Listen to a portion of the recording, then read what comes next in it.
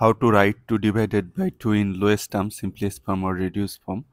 To simplify this fraction, we need to divide numerator and denominator by the common factor. 1 times 2 equal to 2, so 1 and 2 is the factor of 2. 1 times 2 equal to 2, so 2 is the factor of 2. This 2 is from denominator, this 2 is from numerator.